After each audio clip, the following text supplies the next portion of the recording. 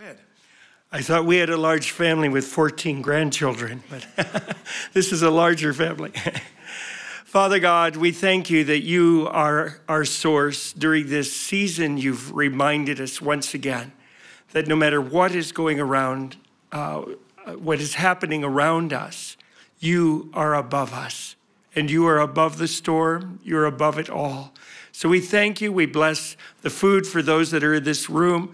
We bless those who are watching in the nations, that it will be a spiritual feast for them, that each one may hear something from you tonight.